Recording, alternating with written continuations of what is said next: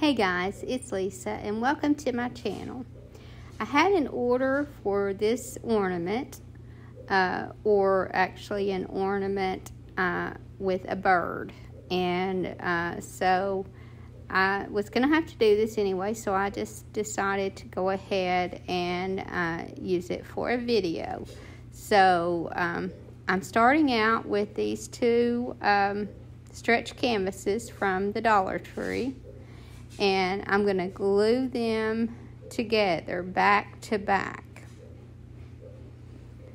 And then once I glue them together, then I'm going to cut away the canvas from one side of it. And that will create somewhat of a shadow box. And I've done shadow box ornaments before,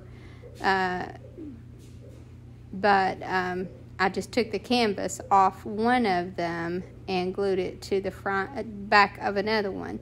And so I decided on this one just to leave it on there and just cut it away. And it was a very simple thing to cut it away. Now I did have to go back underneath the canvas and glue it because it's just stretched over it and stapled, so there's nothing to hold that down if this becomes the front. So I just put a little bit of hot glue underneath that, and then, like I said, just cut this away from the inside. So once I finish that, then I need to hide the seam where I connected the two canvases. So I just used some clay for that. Any kind of clay here will work. I'm using the DAS, but you can use any kind you want. This is just one of those where you can actually use up the clay that you're not happy with. So I'm just filling that in, and then when it dries, I can sand it, or I could sand it, but I didn't even feel the need to do that. I just painted over it because I'm going to be adding some lace anyway. So this is the little bird that I'm going to use, and because the order that I had was for neutral colors, I don't want to use this yellow, and the yellow is the closest to neutral that I have. This is just a little styrofoam bird, and I don't even know where I got it. I think I got it in an estate sale with some other birds. But because I don't like the color, I'm using this antiquing ink.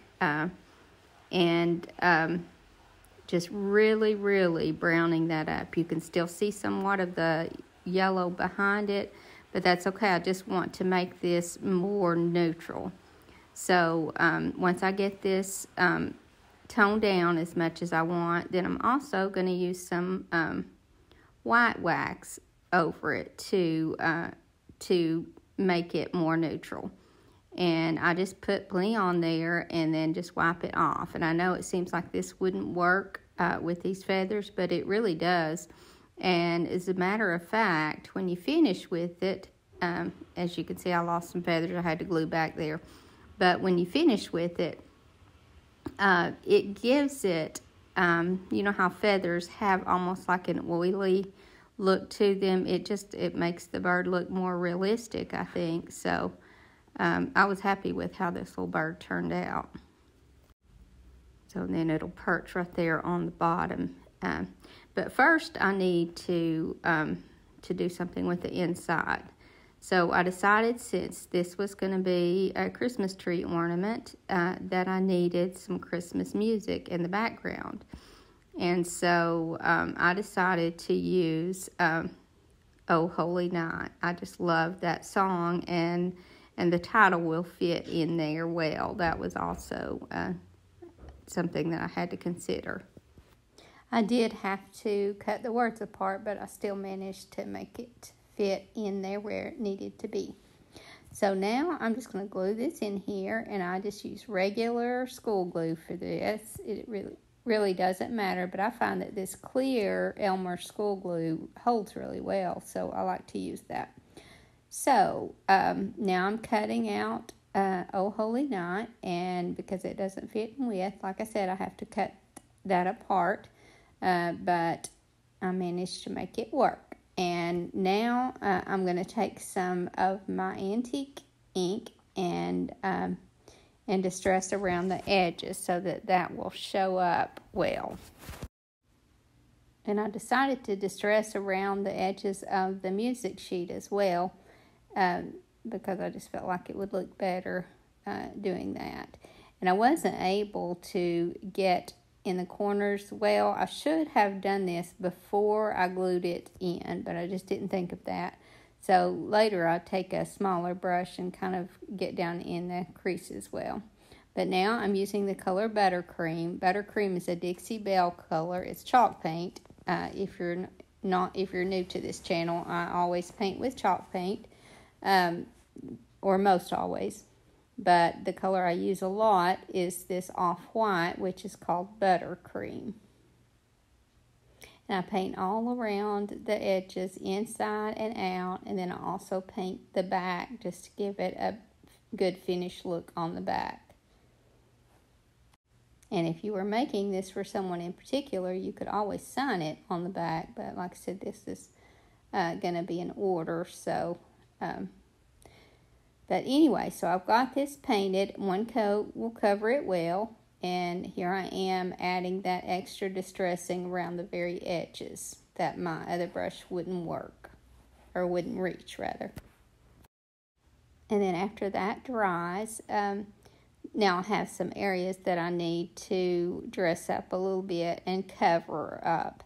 So down the sides of the inside, I want to cover that, and I want to cover the front. So I decided to use this wider ribbon that I thrifted and put the straight edge on the inside, and then I'll let it wrap around the front also. And so I just glue it all in the front, and I know that these sides are not going to cover the corners, or these corners are not going to cover well. I'm going to cut a slit in them, and then there's going to be a little space there. But I'm not worried about that because all of the corners are going to be hidden in some way. So like I said, I just hot glue this in, and then I'll cut a slit in each corner so that it'll make that turn well, and then I'll glue it all to the front. Now I did a video a while back where I used these stretched canvases and put them together like this, and I trimmed that one out with clay molds, but I just figured this lace will be easier, and then I don't have to wait on drying time and won't have to paint over it. So this way was definitely much easier. And like I said, now I don't have those corners covered well, but I'm going to hide those. So, and now I'm using this thin, or this narrow ribbon that I get at the Dollar Tree, and covering just the front of the sides, and that will hide that seam. It'll go far enough over that seam that it'll hide that, so I don't put anything else on the side. And the thing I like more about this lace versus the clay mold is it's not adding much weight at all to this. And I did use a type of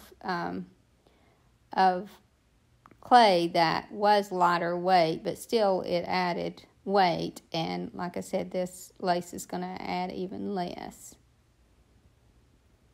Now I'm going to make a hanger out of this lace, but it was white, and I didn't want it to be just white, so I'm using my antiquing ink pad and doing it that way, and then I don't have to coffee stain it and have to wait on that to dry either. So I just tie a knot in each end here, and I'm just going to glue that right to the front with the hot glue. And I make sure that when I glue it to the top or to the front there, that I get it glued really snug against the top there. That way it doesn't try to lean when it hangs. And this knot is not covering my little corner there as much as I would like it to. So I just decided to go ahead and make a couple of little rosettes here on this. And if you've not seen me make these, I do have a video, actually a few videos where I do these more in detail. But I just start with a knot in the center, glue that down, and then just wrap some torn fabric around until I get the size rose that I want. And I'll try to remember to include that in the description in case you want to see that in more detail. So I just do that on both of the sides here, and then that covers my corners well. And I'm not going to worry about those bottom ones because I'm going to be adding some greenery to that later, and that will be hidden completely. So now I'm going to add my little bird before I put my my words in there, my title in there, so I make sure that where I place that title, it's going to be visible. I don't know if you can see here how realistic that antique ink pad made this bird look. So I didn't want to put that word right onto the paper. So I decided to put just a little bit of lace behind it to kind of add some more dimension to it. And as you can see here, I'm going to place that bird just up a little bit. It does have a wire on the bottom, and I'm placing it up just high enough to where if it had feet, it would be standing on its feet. So if you just sit it straight down on the bottom, I didn't think that would look as good. So I'm just gluing it right there. That way I have room to add some greenery around the bottom. And then it'll kind of look like it's just sitting in a tree. Like I said, I thrifted these little styrofoam birds, and I know you can get them in Christmas decor because I know that they make birds like this to go in Christmas trees that are lightweight. Like I said, this one came from I think an estate sale at one time, and I had a few of them actually, and I'm going to have to find some more because I'm running low on them. So now I'm just making somewhat of a spray on the bottom just to give it something to sit on. And I'm just layering up some different textures of greenery here.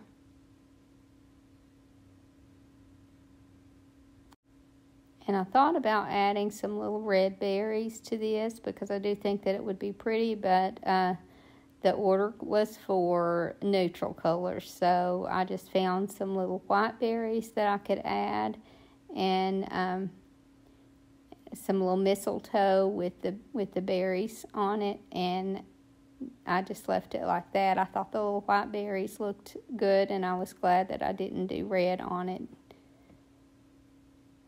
And then I decided also to add some little pine cones that I had added a little bit of paint to, and just to add some more texture and dimension. And I'm really liking how this one turned out. I might have to make one of these for my tree. So again, I get these little canvases from the Dollar Tree, and it takes 2 of them to make one of these little shadow boxes. I hope you guys enjoyed this video, and I hope to see you in the next. Thank you so much for watching. Have a great evening, and God bless you and your family.